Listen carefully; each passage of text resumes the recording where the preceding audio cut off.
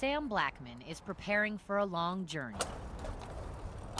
One that will take him and thousands of other cyclists across Massachusetts and into the lives of cancer patients all over. We need to make sure we have enough extra tubes and... What brought him to this point, training for the Pan Mass Challenge, a nearly 200-mile annual bike ride in August to raise money for cancer research, was a journey unto itself, marked by many young, precious faces. You feel like these could be your own children. You can care about them that much, and their parents will let you care about them that much. Dr. Blackman doesn't have any kids of his own, per se, though he considers himself to have a very large family, made up of all his patients, children diagnosed with cancer. Are you guys getting any sleep? Better. As a fellow in pediatric oncology at Boston's Dana-Farber Cancer Institute, Dr. Blackman delves daily into the cancer battles of children like 9-month-old Elliot.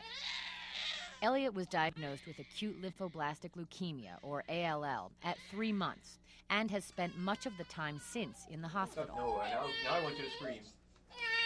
Thank you. Elliot's cries are piercing and very telling of a struggle that only he fully understands. It was scary sometimes to see him getting, through the chemotherapy, getting really sick and not be able to say, this is what I'm feeling, so that we could, everyone could say, all right, now, let's do this for him. Stephanie Carlin and her husband, David Handon, met Dr. Blackman when Elliot went into the hospital last November. When Elliot came to us, he was just about the sickest child that I had ever seen with my eyes. His leukemia was so severe at the time that he was diagnosed, when he was 3 months old, that you could actually see in a tube of his blood the layer of leukemia cells by just holding the tube up to light. The first hours and days were touch and go. Elliot began intensive chemotherapy and fortunately went into remission. He has been responding well to the drugs.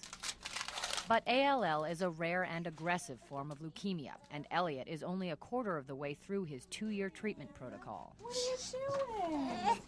So his parents know it's too soon to be too optimistic. The scary news for me is that now we sort of hold our breath and hope that he stays in remission now that we're not giving him, knocking his immune system and his bone marrow down the way we have been for the last 6 months. Can you take one arm out of there, honey?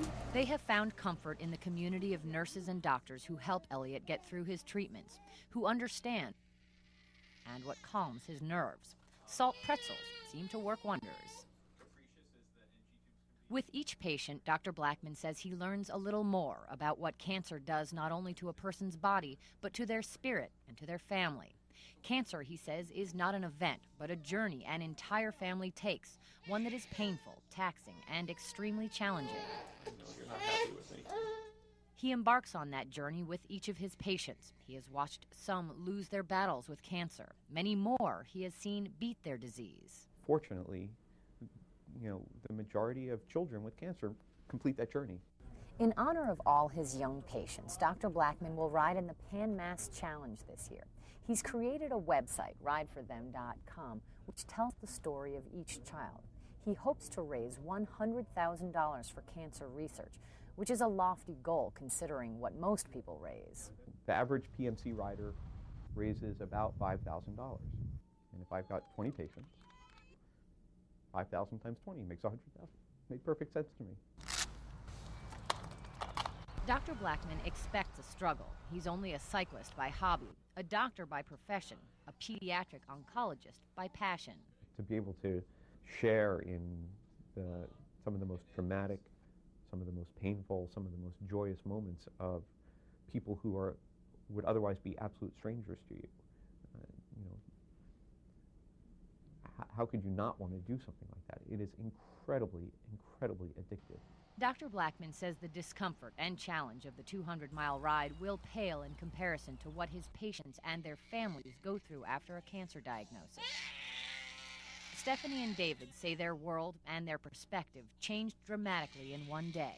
They now view an event like the PMC as more than just a good cause, but a source of hope. Yeah, I mean, everything means something different now. And certainly, any major fundraiser for cancer research is, I think, just changed the meaning for us enormously, because we hold our hopes on finding better ways to treat. aggressive diseases like Elliot's leukemia. He may not know it now, but Elliot is one of the reasons Dr. Blackman and thousands of others will be huffing and puffing their way across Massachusetts. The opportunity to move us closer to a cure for cancer, too great to pass up. In Boston, Anya Hunnicky, NECN.